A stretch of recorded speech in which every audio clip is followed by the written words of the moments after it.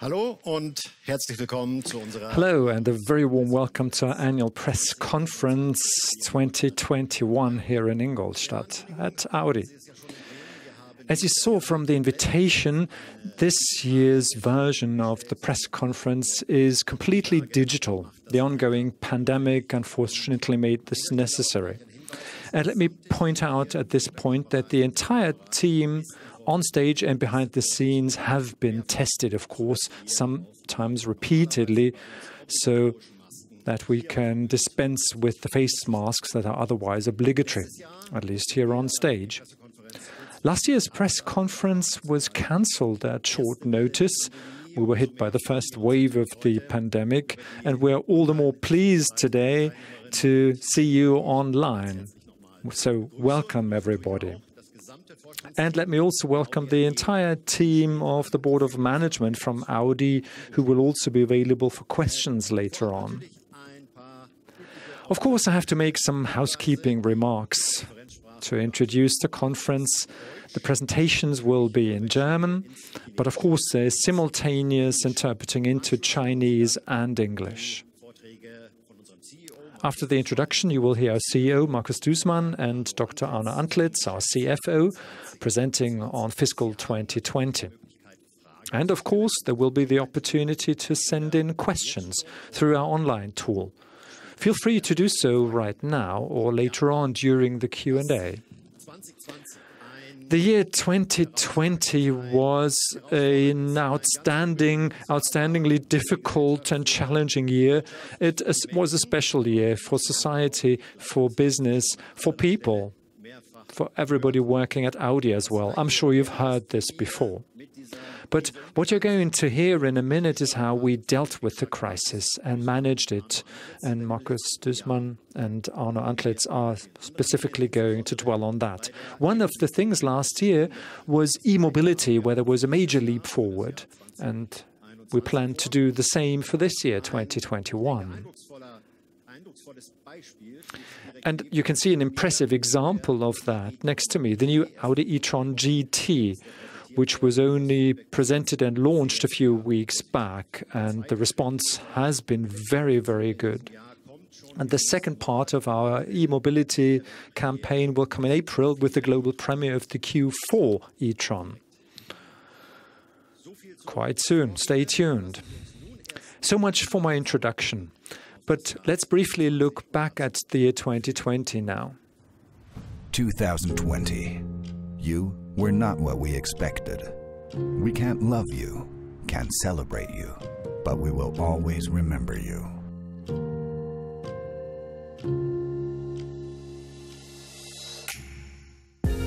You were a year that was about more than cars sold, scandals and victories. Health, standing together and persevering. This crazy time really gave change, the digital transformation, a thorough boost. We had a few days to pull off the digital world premiere of our A3. People were able to experience the first digital driving event all over the world. 2020.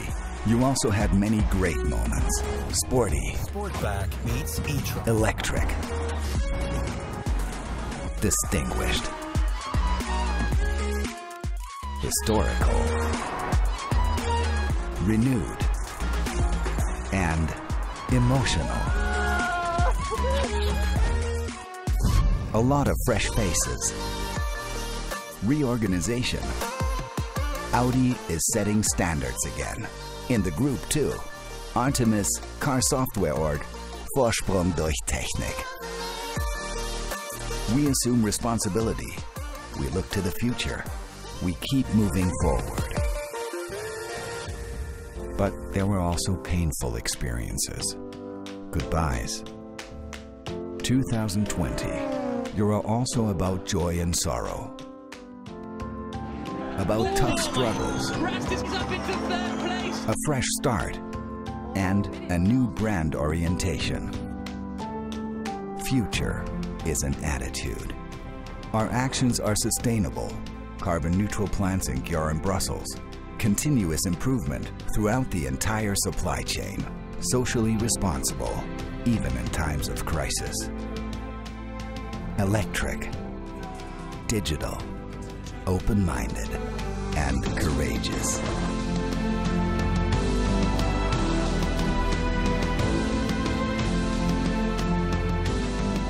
"2020, it's time to leave you behind now.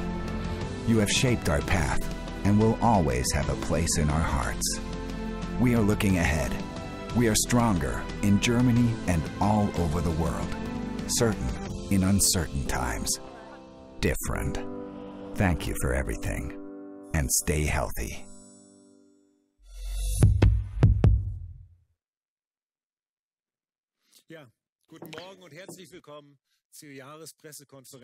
Good morning and welcome to the annual press conference in Ingolstadt. On behalf of the entire board, I would like to welcome you.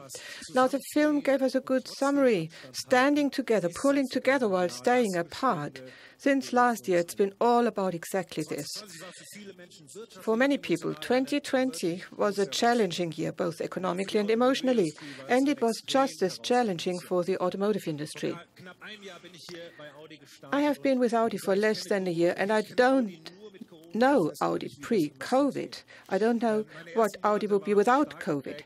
My first few months were dedicated to crisis management, as well as safeguarding our liquidity and our leeway to act.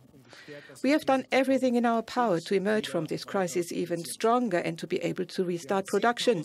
We prepared tens of thousands of jobs for pandemic conditions, and we rebuilt supply chains after the shutdown in spring. We mastered this crisis as the new management board, and we have grown as a result, and we have also grown together as a team. For these accomplishments, I would like to say thank you to my board team and naturally to the entire Audi team working for us. So that was the first thing I had to share with you after such a crazy year. Well, COVID nevertheless didn't slow us down. Despite the pandemic, Audi picked up the pace in its transformation even further last year. We are forging ahead with a clear focus on e-mobility, strong collaboration within the Volkswagen Group, and a culture that promotes Vorsprung. So let's take a quick look at the sales figures and key financials. After demand for cars collapsed worldwide in early 2020, the market stabilized as the year progressed. Initially, they stabilized in China and later also in Europe and the United States. The lessons learned in spring 2020 and the extensive protective measures meant we were able to largely run production at normal levels in the fall and winter. We even ended the year with record sales in the fourth quarter. Well, lots of catch-up effects, but nevertheless very gratifying. In a first, we delivered more than 500,000 vehicles to customers in a single quarter. Our retail partners in markets worldwide gave it their all and demonstrated great maximum flexibility. Together, as a strong team, we responded quickly to the changes and we digitalized many processes, ranging from e-commerce to interactive customer service formats. The bottom line is around 1.7 million cars delivered, down 8.3% year-on-year. The e-tron, Audi's entry into the age of electromobility in 2018, is wowing more and more people worldwide. Last year, the model was the global market leader in its segment, and in Norway, the e-tron was even the best-selling car overall. So, all in all, we delivered nearly twice as many all-electric models as we did in 2019.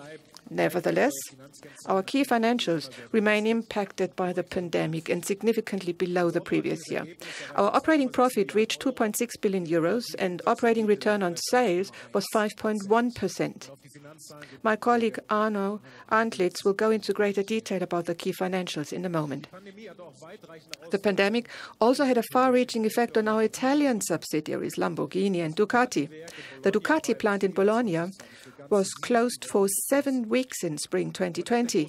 Thanks to the high demand for motorcycles in the summer, Ducati sold a total of 48,000 motorcycles in 2020, despite the pandemic. The second half of the year was the best ever for Ducati, limiting the shortfall for the overall year to less than 10%.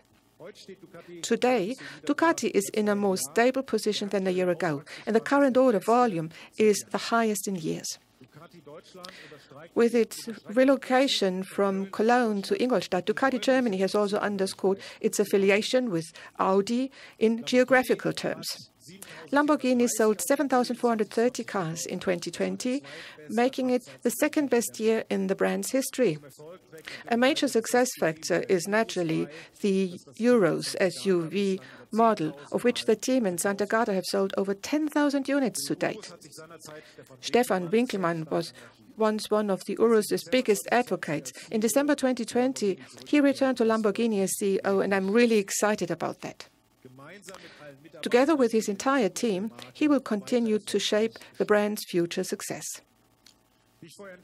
As I mentioned earlier, despite the pandemic, we resolutely forged ahead with Audi's transformation. Let me give you a few examples. First off, the reorganization of technical development. Since the summer of 2020, we have been systematically improving the way we develop, how we develop. On the one hand, we are rethinking the car as a mobile device, meaning the degree of digitalization, the vehicle electrical system is more important in the classification than the car body. This is reflected in the new organization. On the other hand, the reorganization aims to shorten development cycles and get innovations into series production faster. Speaking of speed, last June we launched Artemis, an ambitious project for a highly efficient electric car that we will unveil in late 2024, but more on that later. Our strong focus on electrification is also reflected in our motorsport strategy. And that is why in 2020 we restructured our involvement with an eye to the future.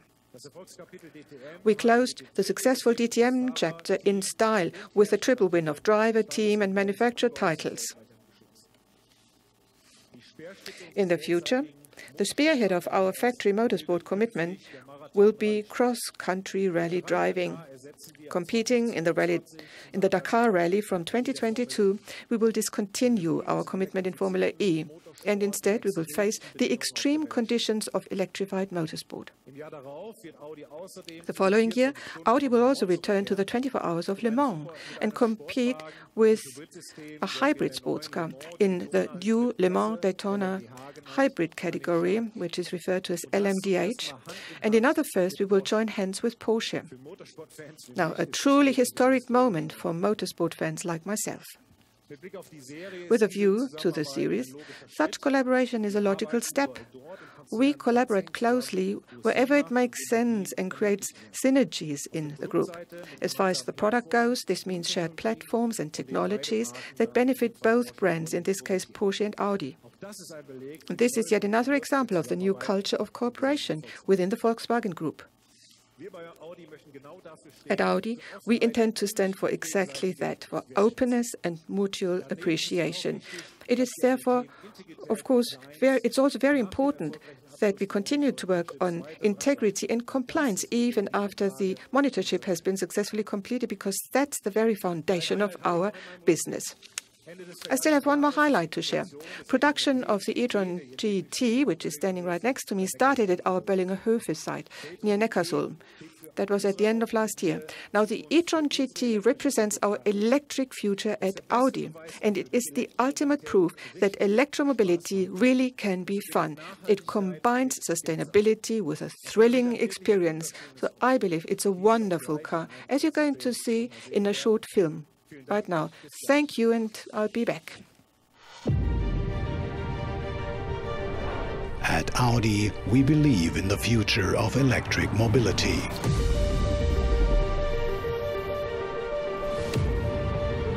We believe in Vorsprung durch Technik. And we know that we are on the right track. With the Audi e-tron, we ignited the light to start a new era.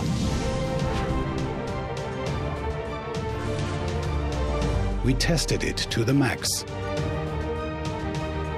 and went extreme to show its power to the world. We've come a long way. We hit the road, and step by step, Audi is staying consistently true to its strategy. We are shaping the future of premium mobility. And we are unveiling a great range of fully electric vehicles.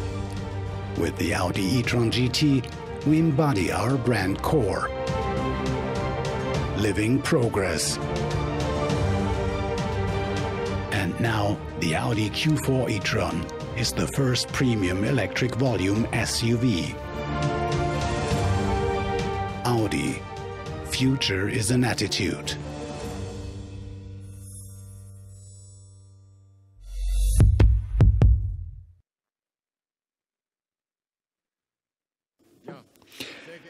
Well, welcome everybody. Welcome to this year's annual press conference. I'm very happy as well to be able to welcome you digitally today. I can say one thing at the beginning, and that is Audi has weathered the COVID-19 pandemic really well because our response to the pandemic was quick and decisive. Our focus was on protecting the health and safety of our employees and their families. We took numerous steps to stabilize our processes and make sure we remain operationally effective. Plus, we secured our liquidity and financial stability. Nevertheless, our key financials also reflect the impact of the COVID-19 pandemic. COVID restrictions, declining customer demand and supply chain disruptions led to high volume losses in sales in the first half of the year. However, thanks to a strong second half of the year, we were able to make up for a large share of these volume losses. Taking the year as a whole, our deliveries were only 8% down year-on-year at around 1.7 million vehicles worldwide. We benefited from our attractive model range, the well-organized restart, and the systematic switch over to digital sales processes. China was the driving force behind the recovery in our global passenger car markets. Our deliveries in China were already above the previous year's level back in April, setting a new record in 2020 despite the pandemic. In Europe and the US, our recovery gained momentum in the second half of the year. The Audi Group's revenue hit 50 billion euros. The e-tron lineup was a key driver of sales. Our all-electric SUV recorded a major surge in demand in 2020, with year-on-year growth of around 80%. The 10% fall in revenue was caused by the drop in volume seen in the first half of the year. This meant that revenue in the first 6 months of 2020 was still down 29%, but in the second half of the year, we saw the previous year's figure exceeded by 10%. In the 2020 fiscal year, our operating profit reached 2.6 billion euros. Considering the implications of the pandemic, this is a very respectable result. The same is true of our operating return on sales, which stood at 5.1%. Well, ladies and gentlemen, how our operating profit played out over the course of the year shows how the markets developed in the financial year 2020. The pandemic first hit us in the first quarter in China. Our operating profit also suffered as a result of negative valuation effects from commodity and currency hedging. Then came the second quarter and the global lockdown. Despite taking counteraction, particularly in terms of costs and in restarting production, the bottom line was a quarterly loss to the sum of 0.8 billion euros.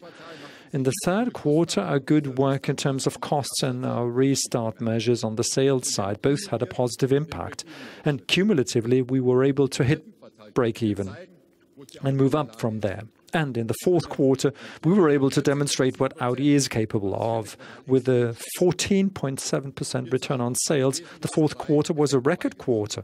Three main factors contributed to this. Our product momentum and catch-up effects in the markets in terms of demand led to high vehicle sales. We maintained our strict cost and investment discipline towards the end of the year as well. In addition, valuation effects from commodity now had a positive effect. Compared to the previous year, the result was clearly below the previous year's level, but at 2.6, it's clearly positive. Compared to the previous year, which factors led to this performance?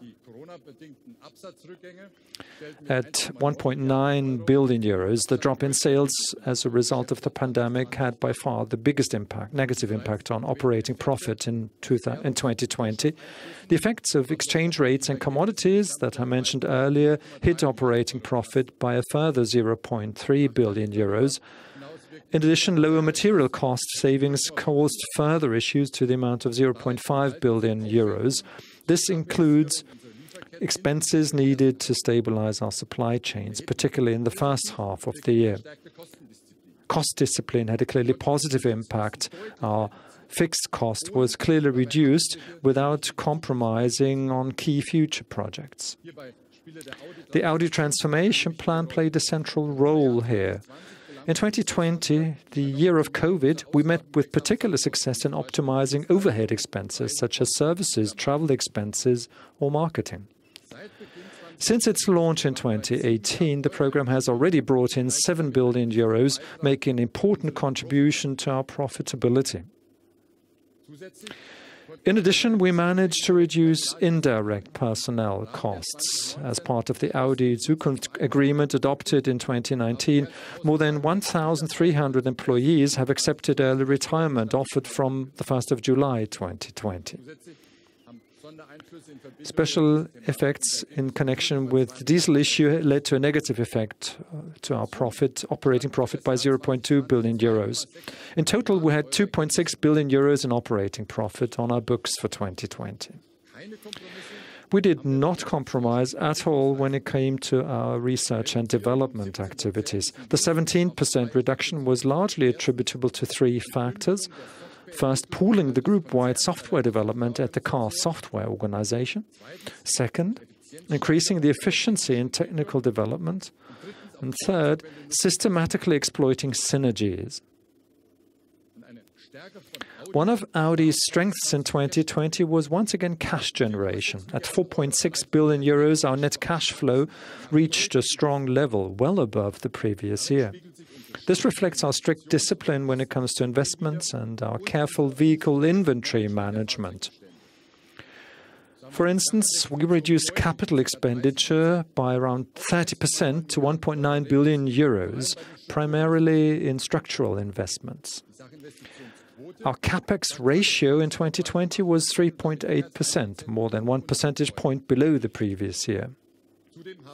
Furthermore, production was managed more in line with demand, and we reduced stocks by 9.3% from the end of 2019. Proceeds from the divestment of group companies of around 1.5 billion euros also had a major positive impact. But adjusted for these one-time effects, our net cash flow almost reaches the previous year level as well, despite the COVID-19 pandemic, which is strong evidence of just how robust our company is. In 2021, we want to capitalize on the strong momentum we achieved at the end of last year. We know this remains a challenge. It's still unclear how the pandemic will develop. This includes possible impacts on economic development and the wider passenger car markets across the globe. There is additional risk when it comes to the sufficient supply of semiconductors for the entire automotive industry. We're striving to keep the operating impacts of the current undersupply of semiconductors as low as possible and to compensate for them as far as possible during the remainder of the year.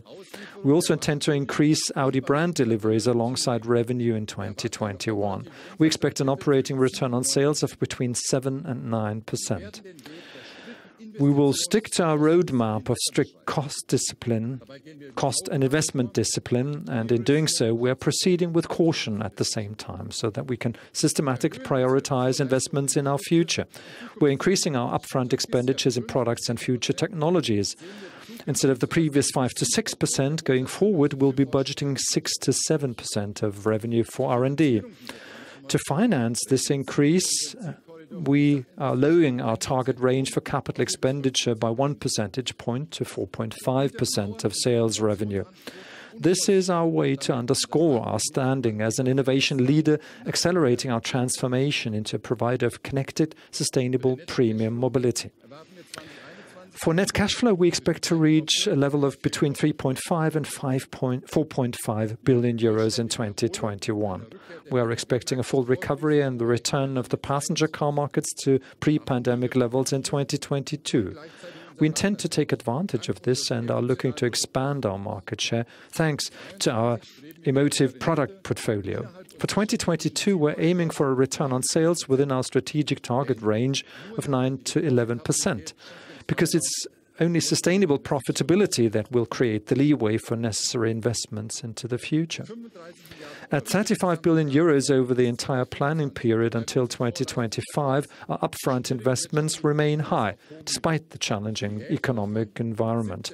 Half of this amount, around 17 billion euros, is earmarked for future technologies, of which 10 billion euros will be spent on e-mobility, 5 billion on hybridization, and by 2025 we plan to have more than 20 all-electric models on the market, as well as a broader PHEV portfolio. In line with our planning, 1 in 3 Audis delivered in 2025 will be an electric or hybrid car. A further 3 billion euros will be spent on digitalization. This is where Audi benefits from the pooling of vehicle-related software expertise at the car software organization. This new Volkswagen Group company is developing a shared electronics platform or architecture and operating system for all group brands. As you have seen, our investment planning leaves no room for doubt. We are not compromising on product substance and are very much prioritizing key areas for the future. Audi will be electric, digital and sustainable. The key to our success here will be economic scaling of e-mobility. Audi is leveraging group-wide synergies and cross-group platforms to reach this goal. Alongside Porsche, we're using the premium electric platform. Premium platform electric, more specifically PPE, with a planned volume of up to 7 million vehicles by 2030 in the premium and luxury segments. And for the compact and mid-size segments, we are using MEB, the modular e-drive system. As of 2021, we are already using this platform with a new and highly emotional Q4 e-tron lineup. Looking ahead, I'm glad that we have set out clear priorities for Audi. We are aiming at a consistent operating return on sales of between 9 and 11%. We are forging ahead with our e-mobility product initiative, as well as with digitalization across our products and processes. In doing so, we are leveraging hardware and software synergies within the Volkswagen Group to the benefit of our customers. We're optimizing our cost structure. We're continuing to invest in the Audi brand to improving our positioning. And we continue to develop our corporate culture. Integrity and compliance are the cornerstones of our strategy and culture.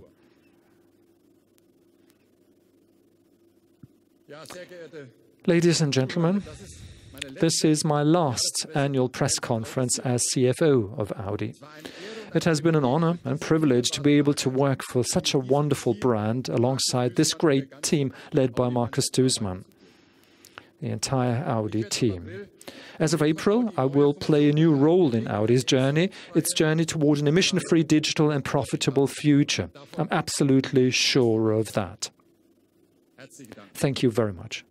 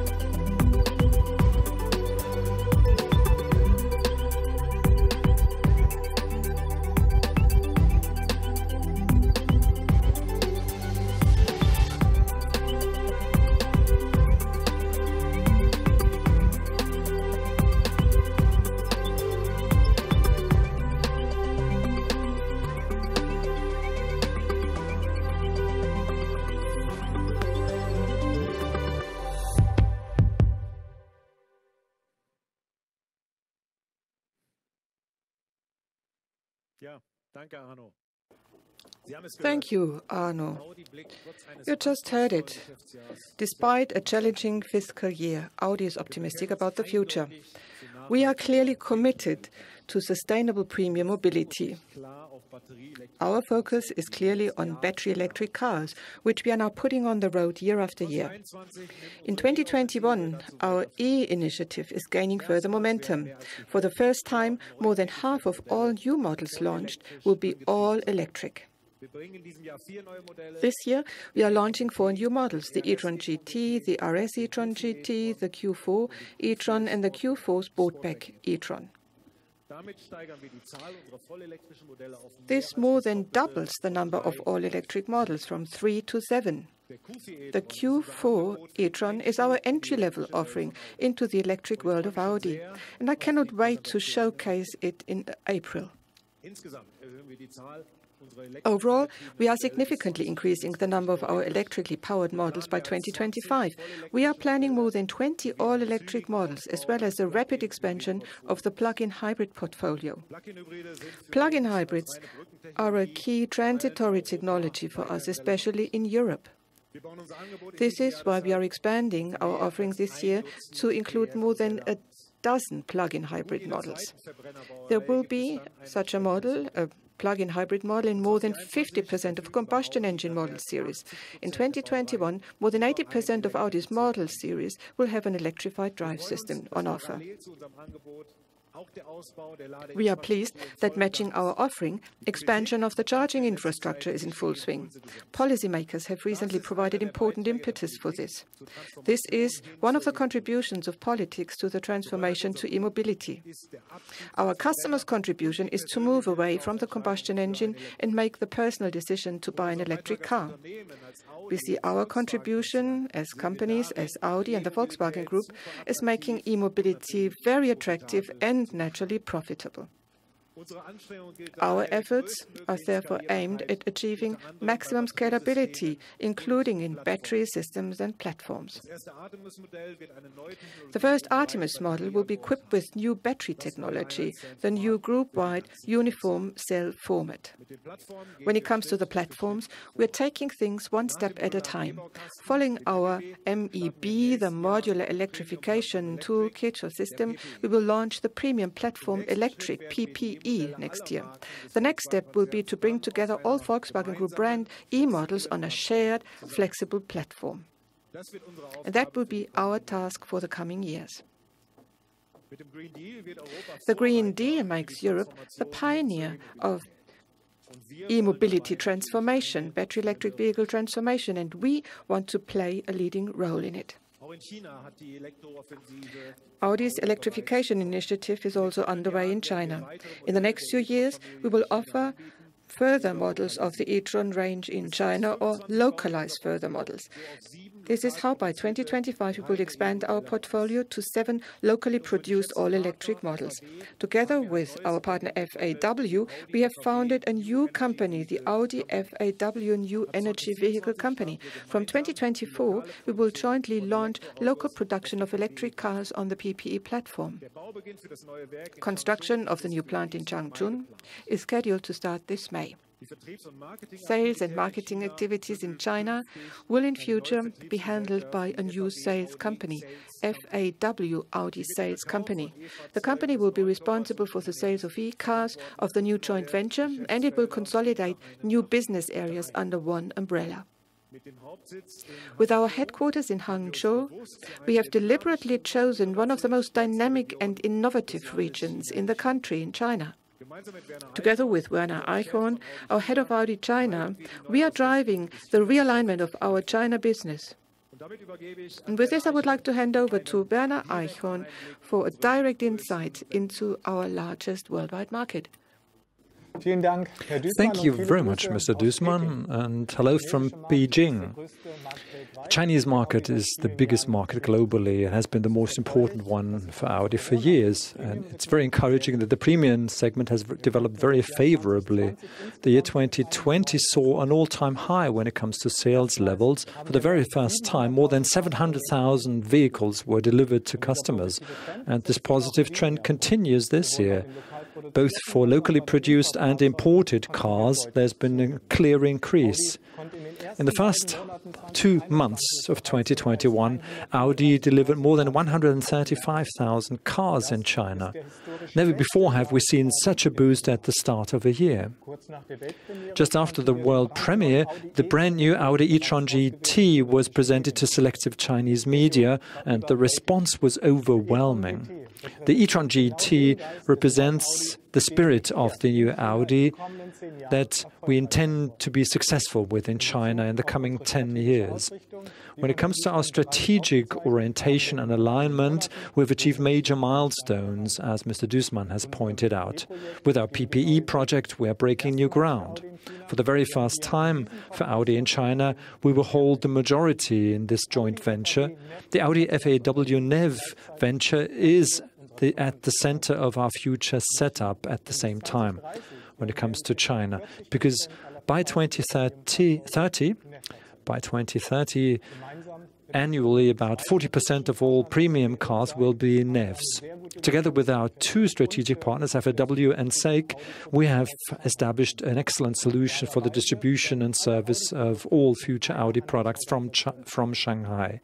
Ideally, all Audi products will be supported by one dealer organization, paving the way for the market launches in the first quarter 2022. Our new sales company with FAW-VW was established in Hangzhou, which is no coincidence. This city is at the center of one of the economically most powerful regions in China and one of the high-tech centers of the country. And our product transformation was also launched successfully. The Audi e-tron is manufactured at FAW-VW locally, and the e-tron Sportback is about to be launched, followed by the e-tron GT at the end of the year, both imports. With these milestones, we are consistently pursuing the realigned business model. And with that, back to you, Mr. Duesmann. Thank you, Werner Eichhorn and the entire Audi team in China. We continue to see great potential in China, especially in the premium segment. With additional models, we will enter new segments with our partners FAW and SAIC and make the needs of our Chinese customers an even higher priority. So that is China. Let's now return to Germany. Our Ingolstadt site here is in the midst of preparing for the production of all-electric models. Remodeling includes, for instance, a conversion of the old A3 body-in-white into the PPE body-in-white facility. The first all-electric model to roll off the assembly lines from 2022 is the new Q6 e-tron. The launch of this model will mark the start of an all-electric assembly line in Ingolstadt. And we are also establishing an in-house battery assembly right in the direct vicinity of car assembly. Preparations for this facility are in full swing. We are currently installing, wiring, programming and commissioning about 70 robots. As part of the transformation toward future technologies, we have trained around 28,000 staff worldwide in the e-mobility requirements since 2017. Last year alone, we trained an additional 3,000. We are also gradually preparing our second German plant in Neckarsulm for electrification.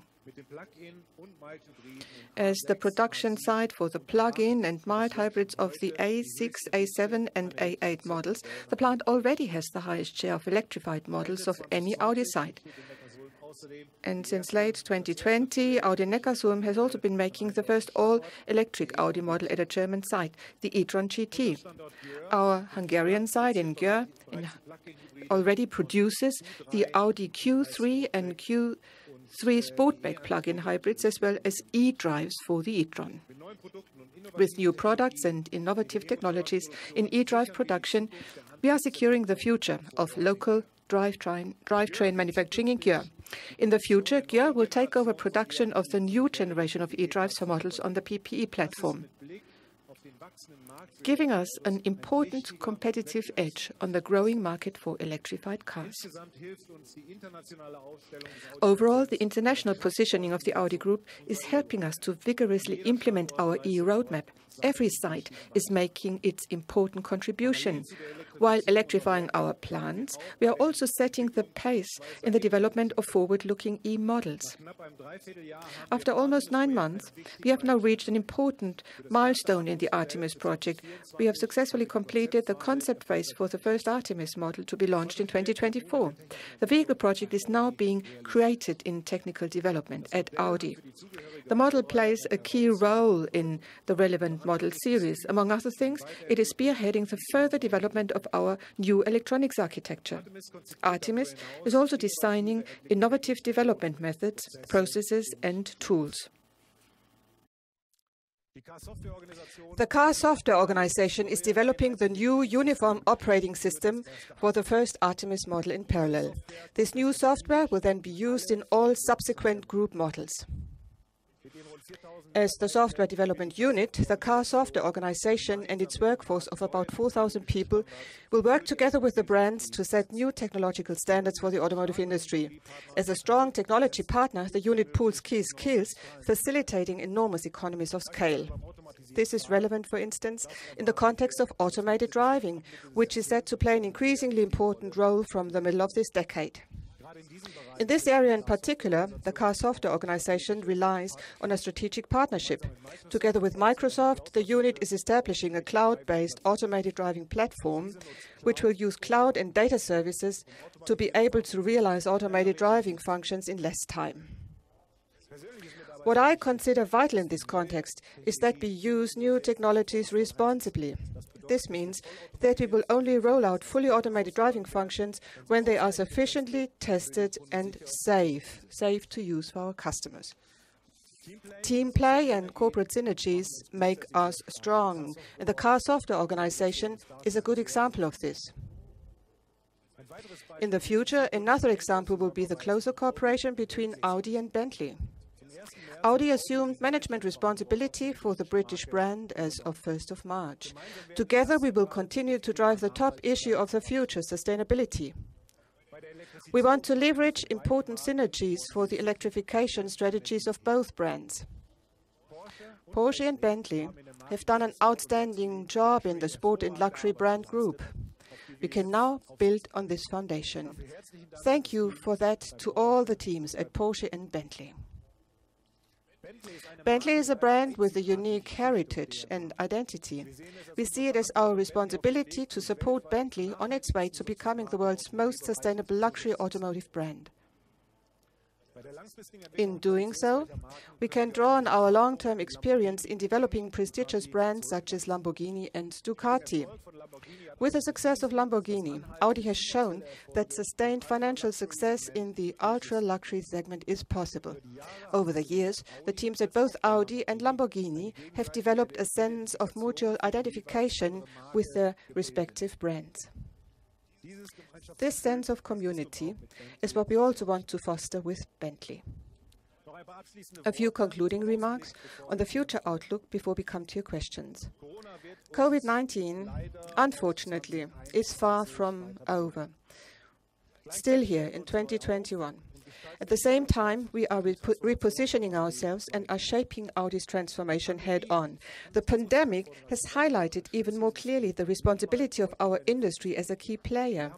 We have great leverage to boost overall economic development in Germany and in Europe. This makes it all the more important to align our business models with the demands of the future today.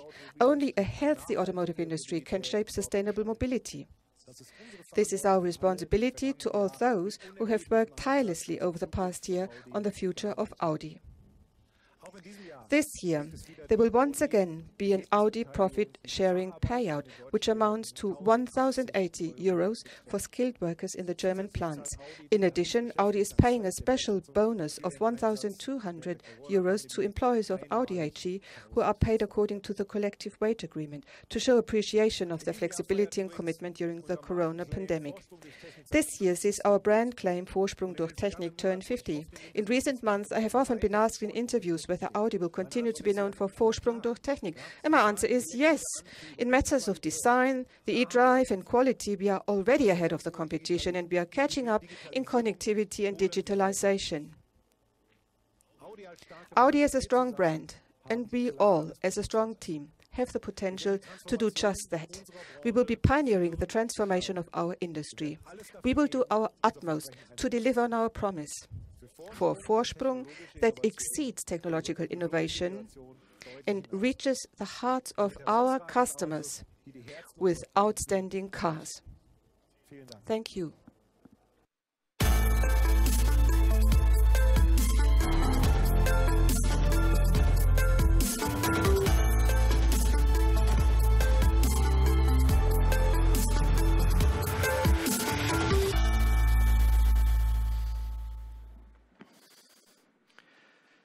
So, vielen Dank, Markus. Right, thank you very much, Markus and Mr. Antlitz.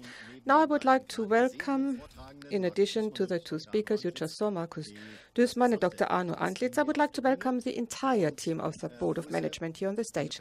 I would like to welcome Sabine Maaßen, responsible for HR, Hildegard Wortmann, who is responsible for sales and marketing, Peter Kössler, who is responsible for production and logistics, Dirk Rose-Lohheide, who is responsible for procurement and IT, and naturally, our new board member for technical development, Oliver Hoffmann. Just let me briefly comment on our Q&A session. Please submit your questions to us.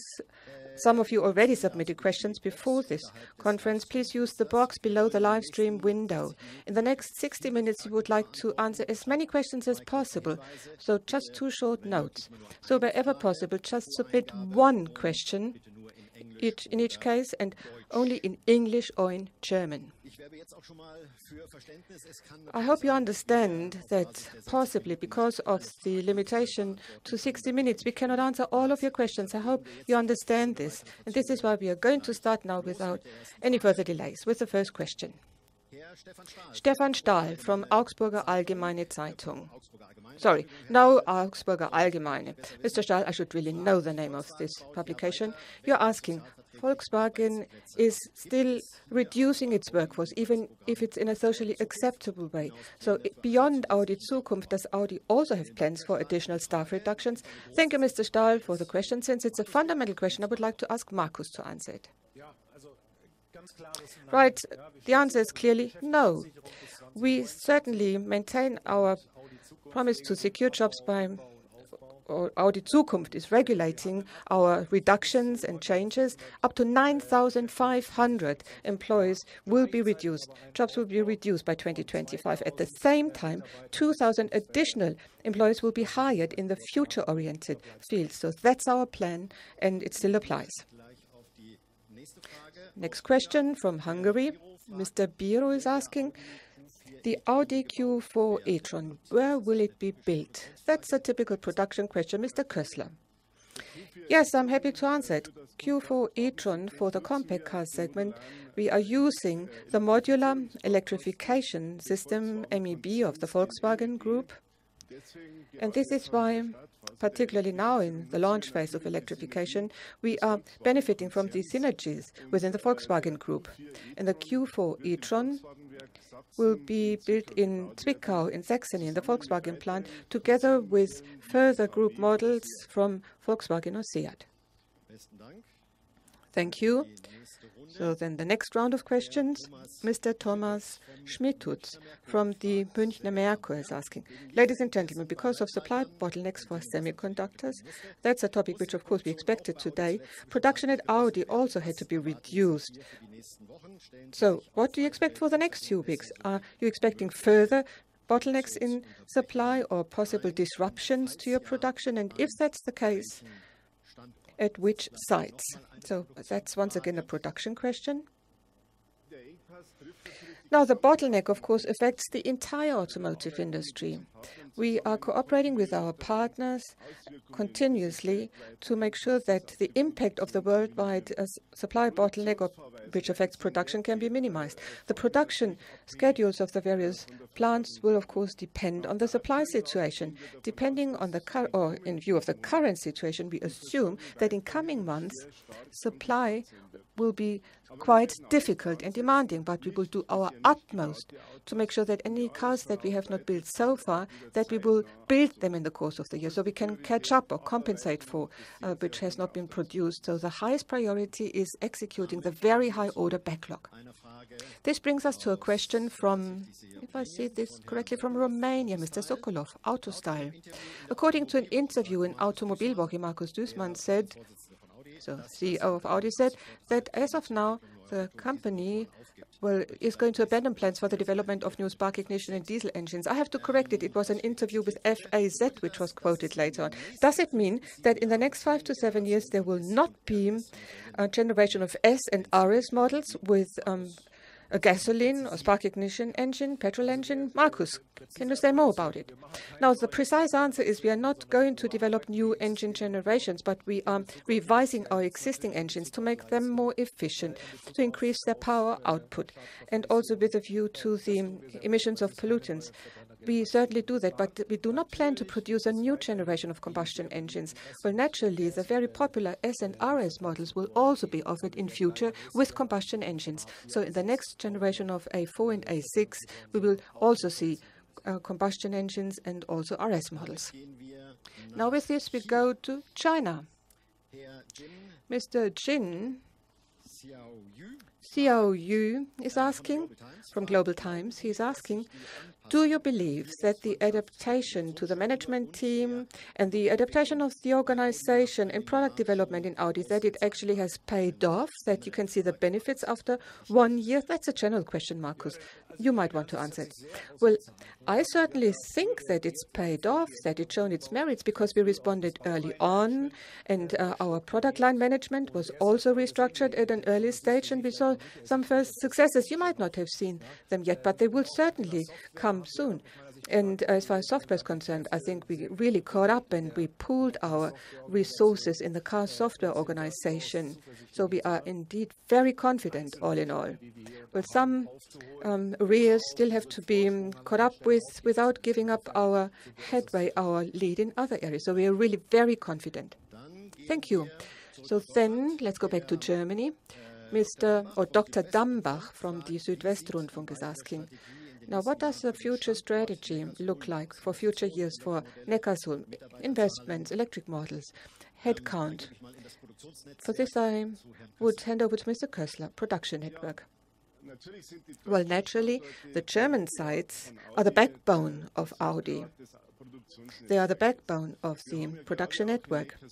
In particular, in Neckarsulm, we started with electrification in Germany, in the Böllinger Höfe, where we produce our first German electric model, the e-tron GT. We started producing it in late 2020. It was launched, production was ramped up right in the middle of the pandemic, and it was really successful. So Audi is really making strong investments in the future of our second core site here in Germany, Neckarsulm. And we have set up a fund for electrification of 300 million euros, which is available exclusively for Neckarsulm.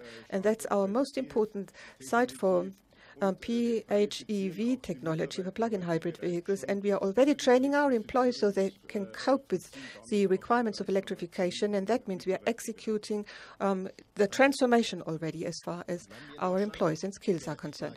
Let's stay in Germany. Dietmar Krepper from Media Mobilis is asking, what role does the fuel cell play in Audi's e-mobility strategy, in our roadmap in the area of electrification? And this I would like to hand over to our board member for development. Now, Audi has taken the lead in the Volkswagen Group for the development of fuel cell technology. Now, as a matter of principle, we have taken the decision that we want to really master this technology within the group, but at the moment we do not see any major application for passenger cars. And this is because of the availability of green hydrogen in particular. But what we need is a clarity on this technology, and we have a full focus on our battery electric mobility for our vehicles in the next decade. But we are still also managing fuel cell technology, and we are monitoring the market. Thank you. With this, we go to the UK. Mr. Piers Ward is asking, now in view of the massive investments that Audi made in electric vehicles, 37 billion by end of 24, when is this going to pay off for the company? When are you going to recoup these investments, Mr. Antlitz? Now, at the moment, demand for battery electric vehicles is very high, 23% BEV share, and of course the share is now increasing. And now the Q4 e-tron and Sportback version will be launched soon. So with increasing group synergies, electric system MEB and PPEs, battery costs will decline, and in the next 2 or 3 years we believe that the return on sales for the vehicles of combustion engines and BEV vehicles will become more similar. So altogether, with this ramp up of the more profitable BEV vehicles as of 22, we plan to have 9 to 11% the strategic range once again for return on sales, operating return on sales, with an increasing share of BEVs. Thank you. Then next, Susanne Stephan from Focus magazine. Good morning. We heard a lot about Artemis and Trinity. Could you please briefly describe how Artemis integrates with Trinity, how those two cooperate with each other, and what are the competences at Audi and which competences does Volkswagen have? Markus. Well, as I already mentioned in my presentation, Artemis will be the first model with a new software and hardware platform using this new platform, and this will be followed by lots of other models in the group, and Trinity is another one of these models, the first Volkswagen model on the new software platform, and then there will be further models. So it's not a question of integration. They will be launched one after the other. Now the competence is pulled within the car software organization, and of course all of the group brands will have access to it. Okay, with that, let's go back to China again. Ms. Wu Ziyi from China Business News is asking, many technology companies want to cooperate with traditional OEMs to build cars, Geely, Baidu, Apple. What's the impact of this on the automotive industry, or what will it be? Another question of principle, Markus, so over to you again. Okay. Of course, new players. Well, let me start again. We're very happy that mobility is something that so many are interested in. Even companies that weren't working in mobility are entering it now. And of course, they accelerate the transformation, so we welcome that very much. When it comes to CSO, software and development of software and hardware, we are stepping on it full speed, and we're observing what the new players are doing, and wherever it makes sense, we'll cooperate. When it doesn't, we will seek standalone solutions for the group, and this will be decided over time. Thank you. Let's move to Belgium. Jan Nagels from Belgian News Agency is asking, in an interview with Business Insider last month, Mr. Duesman promised a successor to the e-tron to be built in Brussels. Can you confirm that and elaborate? A question about production. Okay, me again. Good. The current e-tron is extremely popular and is only at the start of its life cycle. It has a third of it behind only. So we don't really have to think about what to do in Brussels afterwards now. Brussels is part and parcel of our production footprint, so there will be a way of utilizing the Brussels capacity when the time has come, and we'll announce it when the time has come, but it's too early. Thank you. Let's stay with production. Christian Gleichau from Heilbronner Stimme. He's asking how high the investment in digitalization of production and logistics will be, specifically for Neckarsulm in the next few years. Mr. Kössler? Digitalization is relevant for production as well, and not only that, but extremely important. When it comes to Neckarsulm, it will spearhead digitalization of production. By 2025, we want to be the leading factory when it comes to digital production and develop all the steps there. We're using the IT cluster in the region, in Heilbronn, specifically the TUM, University of Munich, and the Fraunhofer Institute, or XL2. In that sense, we're also training everybody working at Audi and use specific digitalization projects in production for that purpose. We built our own software development center for IT solutions for that purpose, working together with Dirk Grosse-Loheider's team, with IT specialists for production and logistics specifically. Before we move on, I need to switch to English because we have a technical glitch with the English translation. So we are working on that. Hopefully we are back with the English version in just a few seconds. Damit gehen wir nach Stuttgart. Okay then, let's move on to the next question. Stuttgart, Thomas Magenheim-Mürhen from Stuttgarter Zeitung is asking, what about the headcount in Germany between 20 and 21? How will it change? Ms. Maaßen.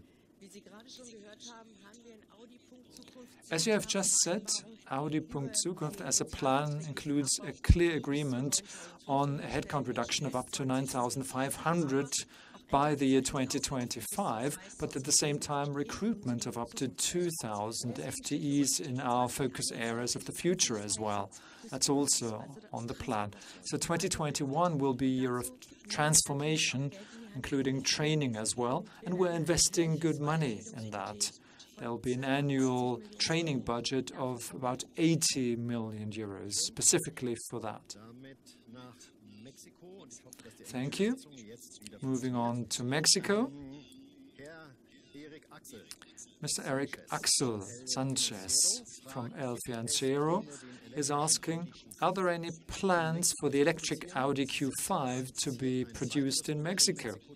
Will you be interested in producing another model in Mexico? And do you trust in the Mexican government? I'd like to ask Mr. Kessler to answer that. Well, for Mexico, I can say the same thing that I said for Brussels. Mexico is also part and parcel of our production network.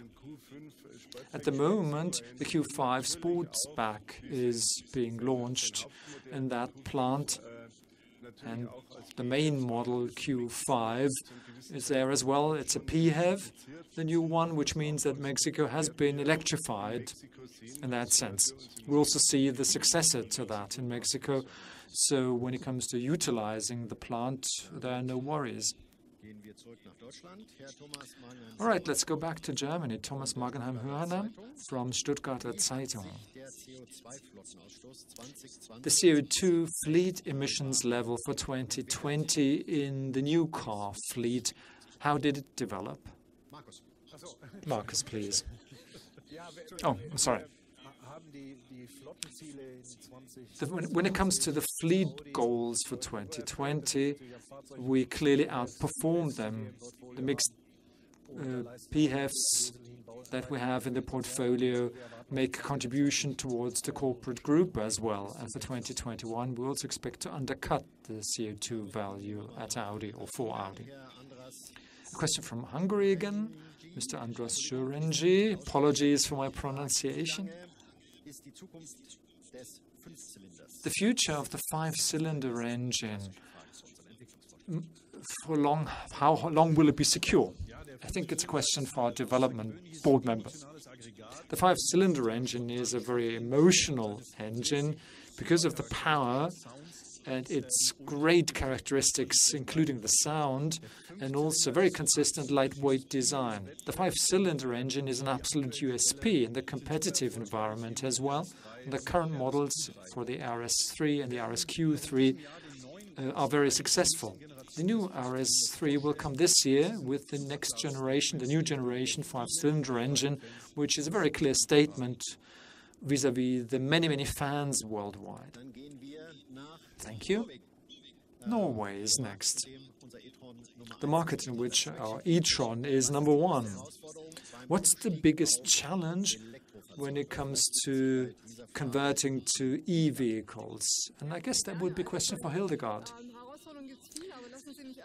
Yes, I can gladly answer that. There are many challenges, but let me add that we're very well prepared. 15 billion invested by 2025 in electrification, more than 20 fully electric models by the year 2025. So e-mobility is something that's a clear priority for Audi and is really picking up speed.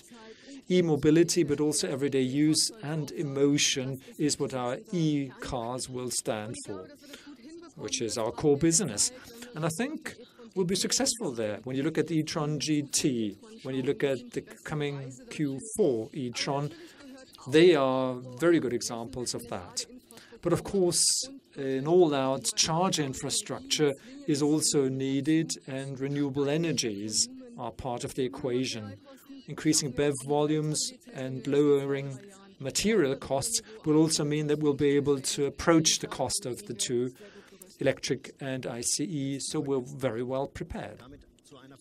Thank you very much. Let's turn to a question that's been asked before in a similar way, but let's come back to it. Carsten Lemmens from Der Standard in Belgium. What are the repercussions of the scarcity of computer chips for Audi? How long will that take? And what does it tell us about how fragile the supply chains of semiconductors in the automotive industry are? And how can it be solved? A question for and about procurement. As a matter of fact, there is a massive global bottleneck when it comes to the supply of semiconductors. That's a general problem in the automotive industry. What caused it is mainly the clear increase in demand from consumer electronics and other similar industries. As Peter Köstler has said, we adapt our production in a very flexible way. My assumption is that supplies will remain volatile this year as well. We responded straight away last year with a task force on group level, where we were and are looking at this in the day-to-day way of working, making sure that we ensure supply. And I think I can safely say that this has been quite successful. But I also think that this is something that will continue this year. But I guess that by the third quarter, we should be on firmer ground again. Thank you. Mr. Johansson from Automobilwoche. First of all, he's commenting that there was a short glitch in the stream before, so he'd like to hear the explanation on Ingolstadt and the production of e-vehicles. Mr. Köstler. Of course.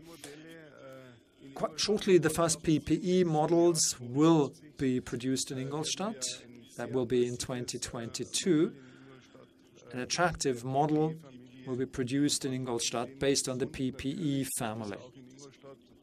And of course, in Ingolstadt, there will also be battery assembly, which is something that we are building as we speak to make sure that the batteries are available for production then. So Ingolstadt will be very BEV electric. Thank you. Let's move on to Switzerland. Mr. Delap from Automobile Review is asking, we don't hear a lot about the sales results of electric cars. Maybe I should communicate even more. The e-tron SUV, is it a success or not in business or financial terms? A question for Hildegard Wortmann. Hello, a Gritzi from me, and yes, clearly it's a success. The Audi e-tron, including the Sportback, has a lot of performance, 80% higher year on year, 50,000 units sold last year. The Audi e-tron is the #1 in Norway, but also in many other European countries where it's in a leading position, including Switzerland, where it's very strong, as I'm sure you've heard. That is why it's very important for us that the e-tron is making an important contribution when it comes to covering our investment in e-mobility. And I think this proves that this was a good start as one of the first, the only OEM that has 3 electric cars on the road, and with the Q4 another one will follow. So yes, this is a success. Thank you. Let's go back to China. Mr. Lu Wei is asking, he's from the Internet Info Agency, irrespective of Volkswagen or Audi, wherever you listen to, the central issue is transformation towards e-mobility. What are the specific plans of Audi for China? Let me hand that to Markus. In my speech, I said we have a major initiative in China. Audi and FAW are producing the electric Q2 e-tron and the A6 LTFSI E version.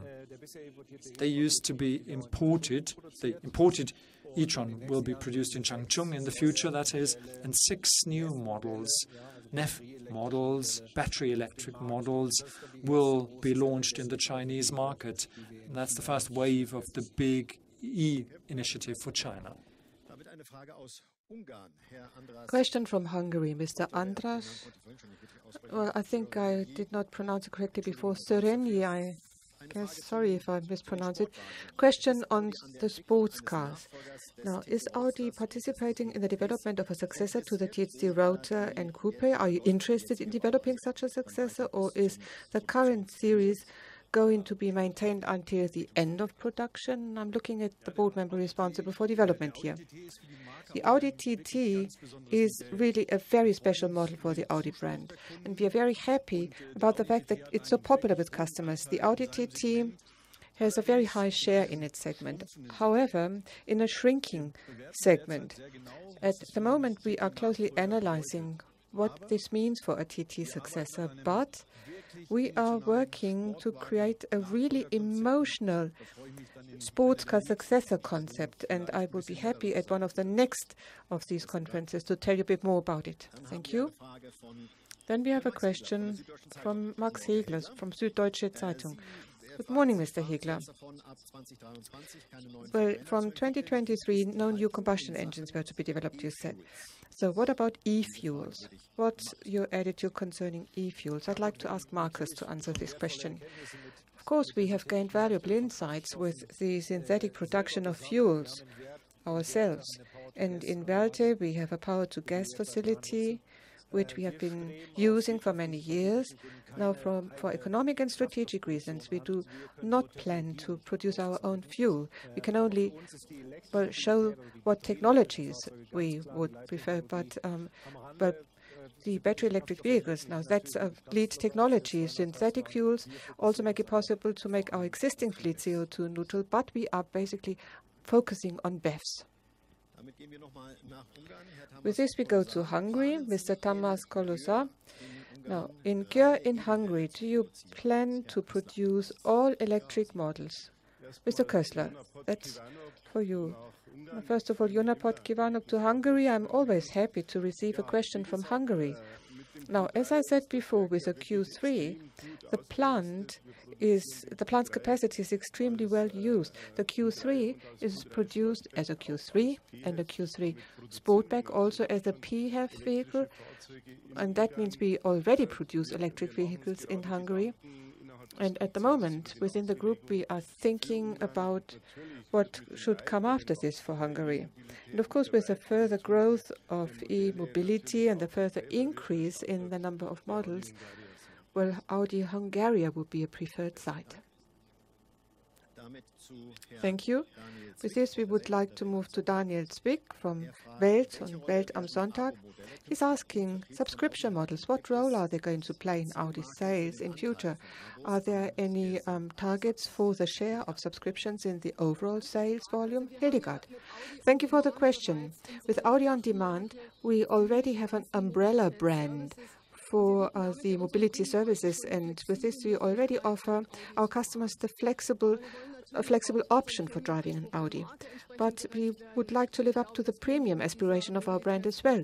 And I think with this mobility platform, Audi On Demand, we can do this quite well already. In the course of the year, probably in the second quarter, we will have a fully integrated subscription solution for a term of 1 to 12 months. So that's another thing that we will set up, and this will close the gap between leasing contracts, which start at 12 months, and short-term rental, which with Audi On Demand covers up to 28 days. So I think soon I can tell you a bit more about it, but the mobility services platform under the umbrella brand of Audi On Demand is on the right track. Thank you. Mr. Jack Ewing from New York Times. Jack, good morning. Very early for you. A question which goes directly to Mr. Duesmann. Could you please explain your battery strategy? Will premium customers get a different technology from the volume models of the Volkswagen Group? And if that's the case, could you be more specific, please? Well, we are pooling all our activities relating to batteries in the group, or we have pooled them, and you probably heard that before. The new uniform cell we are going to use will be used in the Artemis in 2024 for the first time, and also rolled out in other vehicles, so that approximately 80% of the portfolio will get this cell, be it premium or volume segment. Across the board, 80% of the volume will be covered with this cell. This will also allow a significant decrease in battery costs, and of course we would also benefit from this for premium models. Thank you.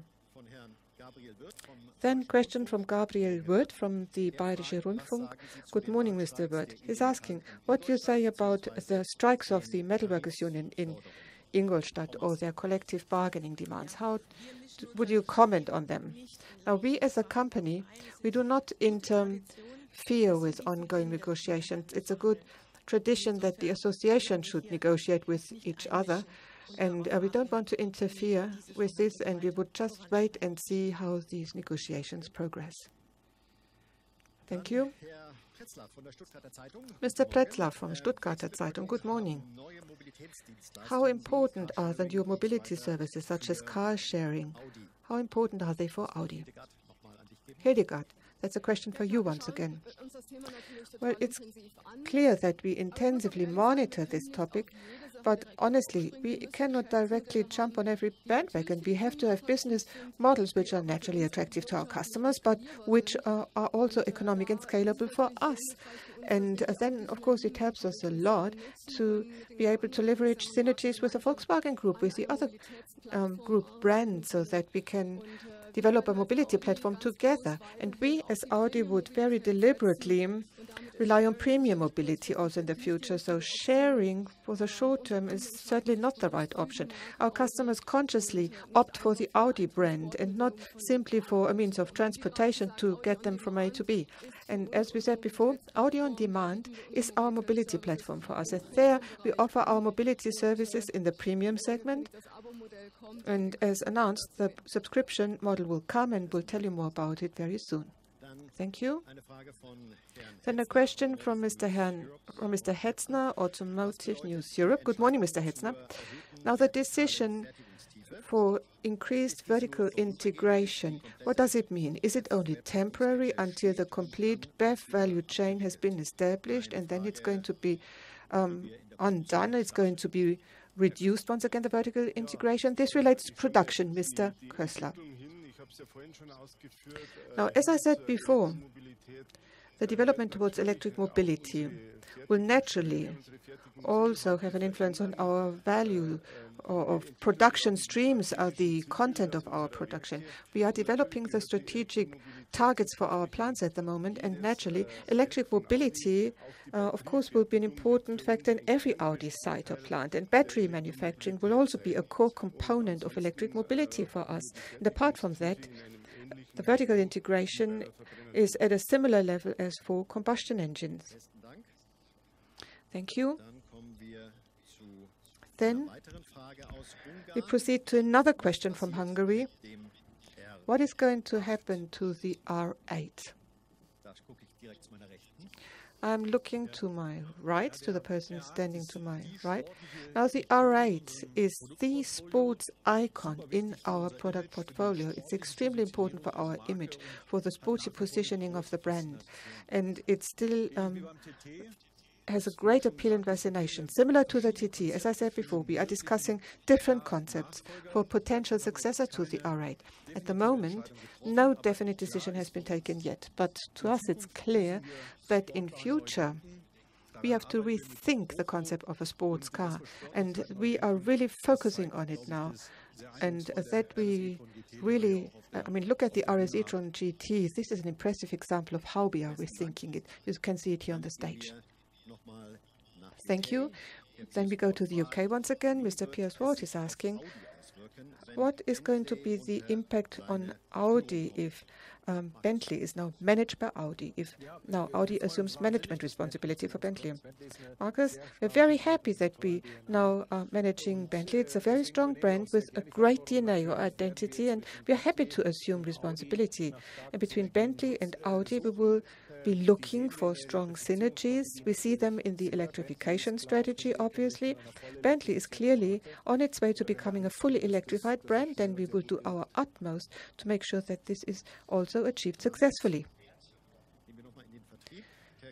With this, back to sales. Christoph Seilein from Kfz-Betrieb, Next Mobility. He's asking, Volkswagen Passenger Cars announced yesterday that in summer, the complete online sales of ID models will start, all the way up to financing.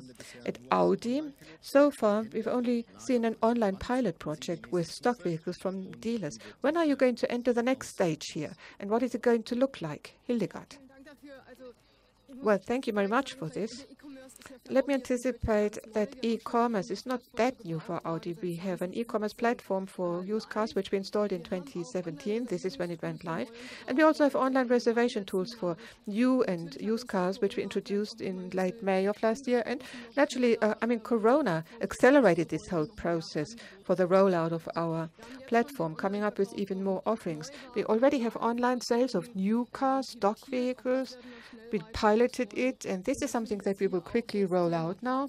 And naturally, the platform is very important. The platform helps us to scale quickly and at low cost. And the central e-commerce platform, including new cars and used cars, also including maintenance aspects and leasing financing, this will also be launched. And we are then well prepared. We will catch up with demand very quickly.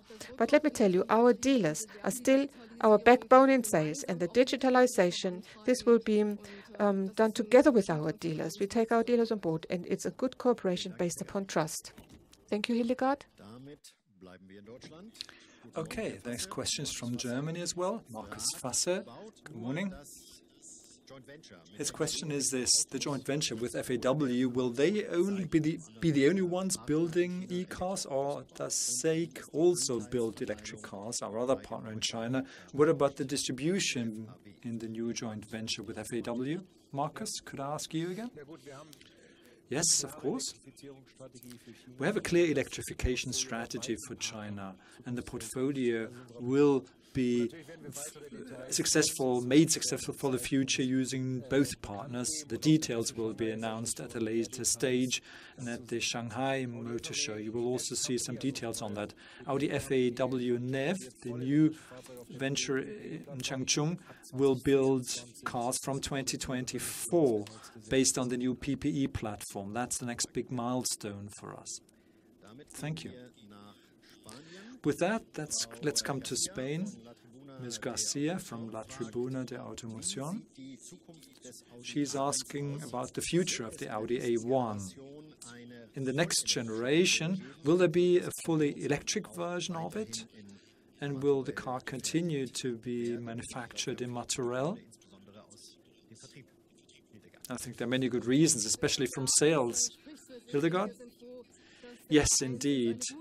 The A1 speaks for itself and offers us a great way for the entry level and the young segment.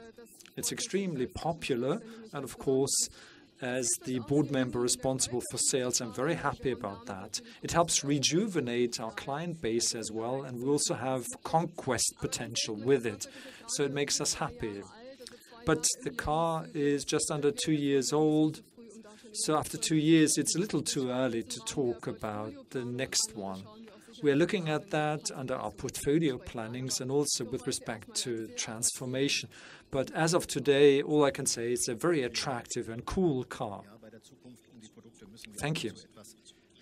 Yes, indeed, when it comes to the future of our products, we can't give away all the secrets, right? There is a question that has been asked in similar versions before here. Mr. Gleichmauf comes back to it. Mr. Duesmann, when listing the models in which ICE engines will continue to be used, the A8 was not included. Does this mean confirmation that there will be no model generation for the A8? No, not as such. The A8 is an important model for us. In autumn, it will undergo a model upgrade for the current generation. Today, we have an MHEV and PHEV model range, which is very strong for the A8, which means the drive systems of the future. Of course, the luxury segment is very important for us. The first Artemis model will also be electric in the luxury car. And when it comes to the A8 successor, we will inform you in due time. Thank you. Let's turn to another question by Mr. Zwick, Die Welt and Die Welt am Sonntag. Which role will be played by fuel cells and e-fuels in the future strategy of Audi? It's a technical question, so our board member responsible for technology will answer it. When it comes to fuel cells, well, let me start with biofuels. Synthetic fuels, biofuels are limited when it comes to supply. There's not enough supply of biofuels. When it comes to e-fuels, we are gathering important information when it comes to the production and the way of handling these fuels with our power-to-gas production in Welte. But for strategic reasons, we don't seek our own fuel production. We support the stakeholders in the market as best we can, but for us it's clear that e-mobility is the leading technology to achieve CO2 emission levels based on fleets, BEV, plug-in hybrids. That's the Audi way. Thank you. Another question by Ms. Garcia from Spain. Will the second generation of the Audi Q2 in 24 and 25 be built in Martorell, Spain? Mr. Kössler. Well, of course, when it comes to the utilization of the plants in the corporate group, that is planned in the group. And that's also where the decision will be taken in terms of future manufacturing in Martorell and potentially where the Q2 successor will be manufactured. And we'll let you know when we have the decision. Thank you, Mr. Kössler. Let's move on to Japan. Mr. Fukao from Nikkei, he is asking, some OEMs have stopped production in North America because of a shortage of petrochemical parts. Does Audi have similar plans to stop production in Mexico or other plants in the world? Question about procurement. Mr. Grosse-Lohheide. Well, we are taking a very close look at the consequences of the cold weather in Texas and in North America, both with respect to plastic materials, but other input materials as well. So we are closely monitoring the market. And so far I can say that we don't see any impact on production in Mexico. And within our task force and bottleneck management, we are responding to these situations and take mitigating action. My expectation is that production in Mexico will not have to be stopped. Thank you. That brings me to the question by Mr. Lemmings. I guess it's also a follow-up question. The Standard in Belgium. How important is it to keep the majority of development in-house? The Volkswagen Group develops software by itself. The same is true for batteries. What about partnerships with suppliers? Are they a thing of the past? It's a group question, so Marcus. Well, when it comes to the key technologies, and that's software and battery, it's very important for us to have a lot of know-how in-house. That doesn't mean that we're going to make everything ourselves. When it comes to make or buy, there's a collaboration with Microsoft for platforms. That's very important to us, including other suppliers as well. And the fact that we're developing batteries doesn't mean that we will develop every battery. We'll develop the key parts of it. So suppliers are an important part of that activity, and we'll certainly maintain and nurture these partnerships. Thank you. Another question that was asked repeatedly. management responsibility for Bentley. Mr. Pretzler, Stuttgarter Zeitung. Why does the management responsibility for Bentley change from Porsche to Audi? Markus again? Well, we've discussed this a lot, and in our point of view, Bentley is a perfect view with the premium brand that Audi is, a fit in our segment and clearly rounds off or rounds up our segment. But let me also be very clear about saying that Porsche did a great job, helped Bentley grow, so my gratitude to Porsche for an excellent job, and will continue that in the same spirit. Thank you. Another question about Mr. Hegler from Süddeutsche Zeitung. 3 billion euros are earmarked for digitalization. Does that include the cost for car software org? And in that context, what does mean automated driving from the middle of the decade? Let me ask Mr. Antlitz to answer the first question. Thank you. The 3 billion that we mentioned are investments into the future for digitalization by the year 2025 for the Audi brand and everything that is related to that. When it comes to the car software org and the integration for the group architecture, those expenditures or that money is not included. That's in the car software org books. Financially, these two are separate and one on top of the other. Thank you. In that context, what does automated driving mean from the mid of the decade? Oliver Hoffmann, perhaps, to be a little more specific on that? No problem. With that streamlining under the CSO organization, with the software competence assembled there, Audi and the group will gather some more speed in this important part of the future. That was the purpose, and as Audi, we benefit a lot from group synergies. Even today, we're using these synergies when developing automated driving. Project Artemis will certainly showcase that, how important that streamlining is, that streamlining of resources in the group. That brings me to a question by Mr. Morsifa from Tagesspiegel. A question about PHEVs. The European Union and the German government are investigating a scenario of abolishing or reducing the subsidies. How would that impact the PHEV strategy of Audi? Markus, a question for you, I guess. For us, the BEV is the future, and that's why we're heavily investing in BEVs. PHEVs are a bridge technology for Europe in particular. Still, the long haul, long distance at zero emissions locally is an important goal. 58,000 PHEVs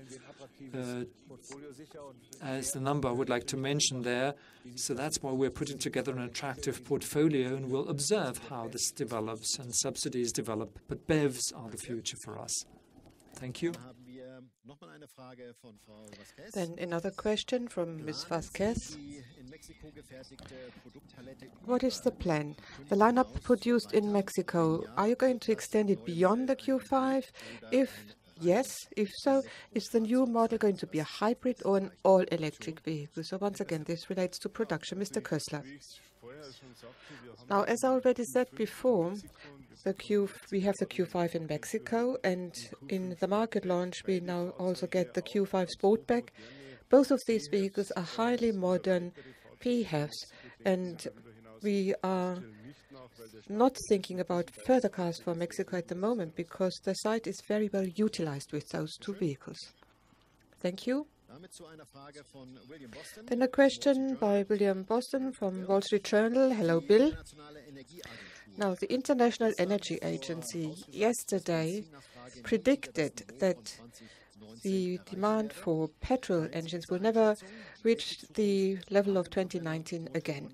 Do you agree? What is the future for combustion engines at Audi? Will they become collector items, boutique items, or curiosities for future generations? What does Audi think here? Markus. Well, as I said, combustion engines play a major role for us today, and the further development of the combustion engine will be also driven forward so that it becomes more efficient, meets customer requirements better. Also, as far as emissions are concerned, it will still play an important role. And while we still offer combustion engines, we still want to be best in class for combustion engines. And naturally, we will satisfy worldwide demand. When the last combustion engine will roll off the assembly line, that's a decision that our customers will make. Thank you. Then a question by Mr. Hetzner from Automotive News Europe. What can we expect from Apollon? What can it do? Where is it going to be built, and when will it come? Our board member for development should answer, although I know that he can't really give away too much. Nevertheless, with Artemis, Trinity, and Apollon, we have 3 approaches to accelerate the development of new vehicles so that the next major technology leap can be achieved, as Markus Duesmann said before, with a different focus in each case. We see a radical shift towards software, digitalization, connectivity, with a clear focus on strong battery concepts, powerful batteries. Now with Apollon, which is a project where Audi and Volkswagen passenger cars, where they collaborate, this will be a system model for the Volkswagen Trinity that we are going to launch. And as Dirk already suggested, in one of the next events of this kind, we might be allowed to tell you a bit more about it. Thank you. Then another question from Mr. Margenheim Hörmann from Stuttgarter Zeitung. How many electric models, all electric and plug-in hybrids, did Audi sell in 2020? Hildegard, that's a question for you. Yes, of course, I'm very happy to answer this, and I'm very happy about the sales performance of my entire team, because the share of our electrified Audis has been exactly doubled last year.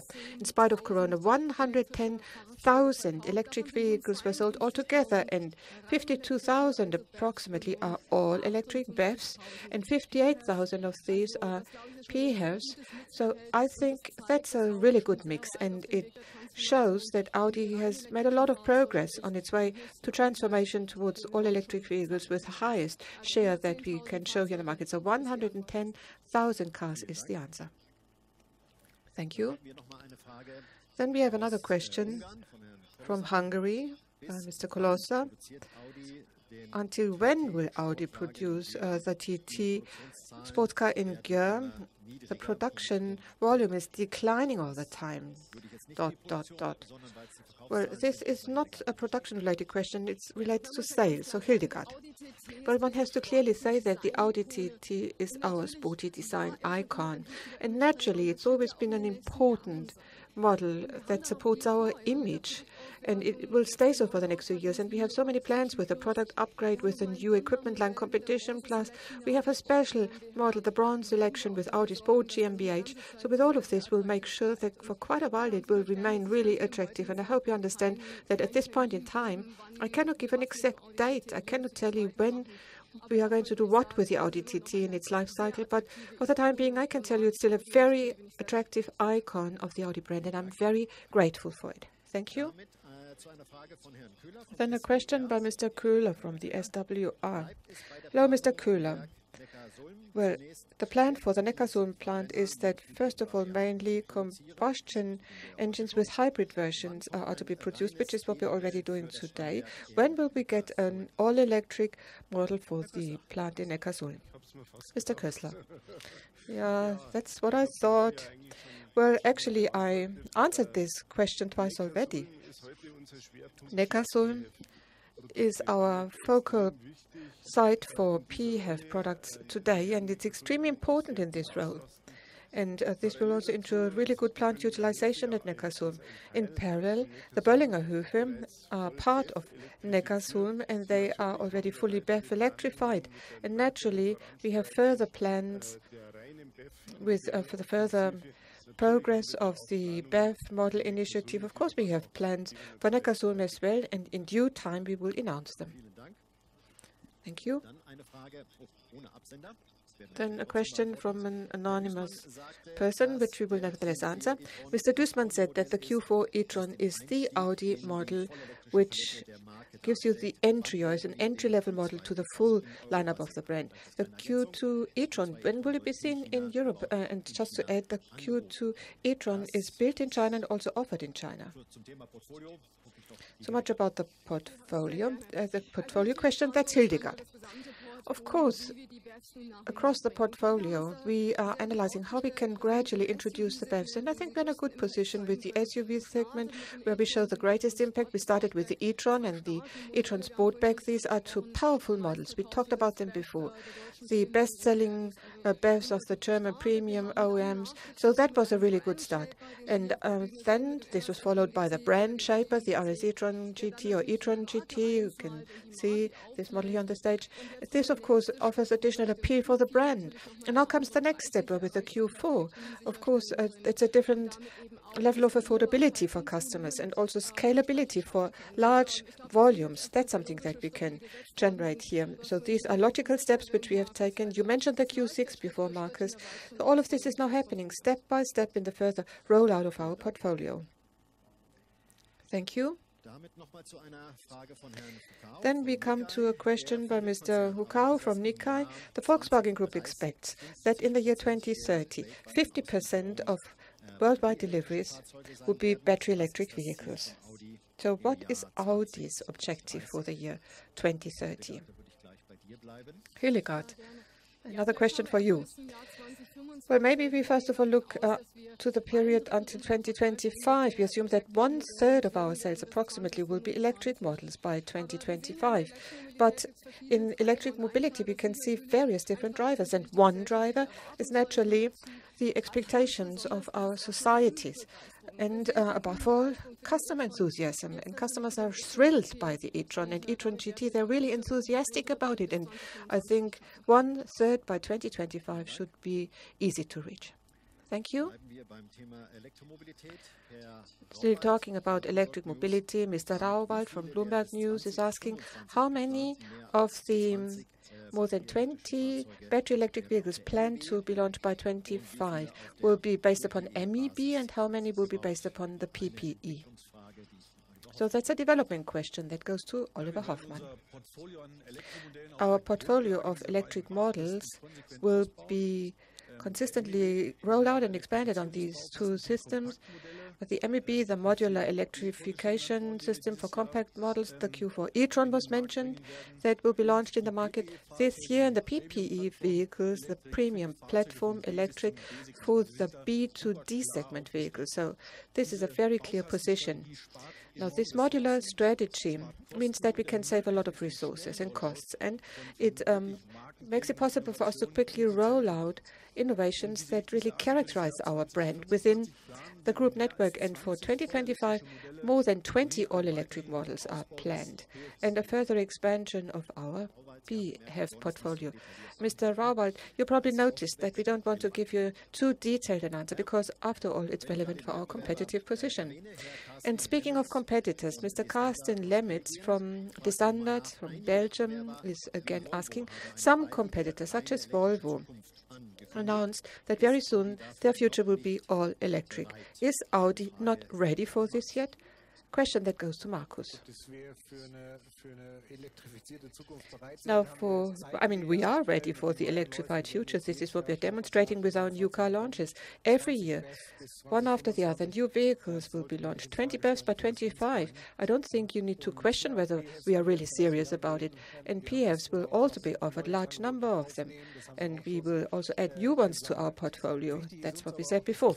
But what is also important to note is that the charging infrastructure should also grow accordingly so that it can cope with the population of BEV vehicles, or anticipate it, in fact. And that's a major focus as well. And this will decide just how quickly the transformation towards e-mobility can proceed and how quickly we can exit from combustion engines. Thank you. Right, we are still talking about e-mobility now. Markus Fasse is asking the plans to install your own Audi quick charging network. How far have these plans progressed? Could you please comment? Now, the competences for charging within the group are at the moment pooled. And as I said before, the further expansion of the charging infrastructure is key. It's vital for e-mobility. And since we invest so much money in e-mobility, it's important to us that customers should always get an attractive offering for charging. But up until now, there have not been any concrete decisions for Audi's own managed or charging infrastructure managed by Audi itself. Then to Spain, Mr. Garcia from El Mundo is asking, the prices of the Audi e-tron GT and the GT RS, the RS e-tron GT, are very similar to the prices of their cousins, Porsche Taycan and Porsche Taycan Turbo. Don't you think that the Taycan is going to benefit from it? Because customers will say, okay, then I pay 5,000 euros more and then I'll get a Porsche, not an Audi. So that's a question for Hildegard Wortmann. Now the e-tron GT is the electric spearhead for Audi, and that means it's at the upper end of our model portfolio. And the e-tron GT, when you drive it, you will say, you will agree with me, it's 100% Audi identity or DNA. Two independent vehicles, the Taycan and Audi e-tron GT, and they are clearly different. They just use the same technical architecture, and that in fact helps us as far as costs and synergies are concerned. We can successfully save costs and leverage synergies, but simply because they have the same architecture, they are not related, they are not cousins. They are two independent models with the typical properties of the brand that will convince customers. The Taycan is a sports car, the e-tron GT is a grand tourer, and we can see this in the feedback from the media and the media coverage. The media agree with us, and we get a lot of positive response from the media that we are really happy about. Thank you very much. Well, looks like time is running out, but we definitely have time for one more question. Ms. Vermeulen from Automotive Online from the Netherlands. She's asking, in e-mobility, Audi also competes with Tesla. So how is Audi going to hone its profile in the electric market? Artemis and a couple of other models might be important here. Markus, maybe you can answer. Now, we are very happy that Tesla also accelerated this initiative for electric mobility, and we are also in a good position. As I said, we have various models and some that are clearly superior in the market. Now, Artemis will be a model which, within a record period, by the end of 2024, we want to have it ready for the launch, both in terms of electric drivetrain and also in terms of its electrical system. It's going to set new standards. So we are really in a very good position here. Thank you. With this, I'm going to close the official part of our annual press conference in 2021. After the conference, we will naturally publish a live stream of this conference and also pictures of our digital event. Thank you to everyone who participated. Thank you to the entire organizational team behind the camera, behind the scenes, and everything worked almost completely smoothly. And I would like to thank the entire board of management of Audi AG, and I wish you a nice day, and above all, stay healthy. Thank you.